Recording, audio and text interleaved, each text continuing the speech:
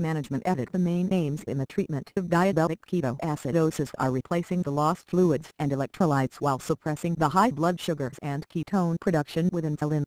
Admission to an intensive care unit or similar high-dependency area or ward for close observation may be necessary. 6. Fluid replacement. Edit. The amount of fluid replaced depends on the estimated degree of dehydration. If dehydration is so severe as to cause shock, severely decreased blood pressure with insufficient blood supply to the body's organs, or a depressed level of consciousness, rapid infusion of saline 1 liter for adults, 10 ml/kilograms in repeated doses for children is recommended to restore circulating volume. 115. Slower rehydration. Based on calculated water and sodium shortage may be possible if the dehydration is moderate, and again saline is the recommended fluid. 14-15. Very mild ketoacidosis with no associated vomiting and mild dehydration may be treated with oral rehydration and subcutaneous rather than intravenous insulin under observation for signs of deterioration. 15. A special but unusual consideration is cardiogenic shock, where the blood pressure is decreased not due to dehydration but due to inability of the heart to pump blood through the blood vessels. This situation requires ICU admission, monitoring of the central venous pressure which requires the insertion of a central venous catheter in a large upper body vein, and the administration of medication that increases the heart pumping action and blood pressure. 1. Insulin. Edit. Some guidelines recommend a bolus initial large dose of insulin of 0.1 unit of insulin per kilogram of body weight.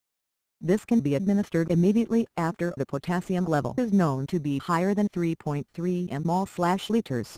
If the level is any lower, administering insulin could lead to a dangerously low potassium level. See below. 16. Other guidelines recommend delaying the initiation of insulin until fluids have been administered. 15. It is possible to use rapid-acting insulin analogs injections under the skin for mild or moderate cases.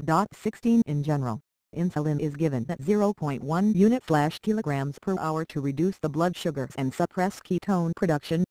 Guidelines differ as to which dose to use when blood sugar levels start falling. Some recommend reducing the dose of insulin once glucose falls below 16.6 ml/liter 300 mg/L1, but others recommend infusing glucose in addition to saline to allow for ongoing infusion of higher doses of insulin. 14-15. Potassium. Edit. Potassium levels can fluctuate severely during the treatment of DKA, because insulin decreases potassium levels in the blood by redistributing it into cells via increased sodium-potassium pump activity. A large part of the shifted extracellular potassium would have been lost in urine because of osmotic diuresis. Hypokalemia. Low blood potassium concentration often follows treatment. This increases the risk of dangerous irregularities in the heart rate. Therefore, continuous observation of the heart rate is recommended. 15. As well as repeated measurement of the potassium levels and addition of potassium to the intravenous fluids once levels fall below 5.3 ml/liters.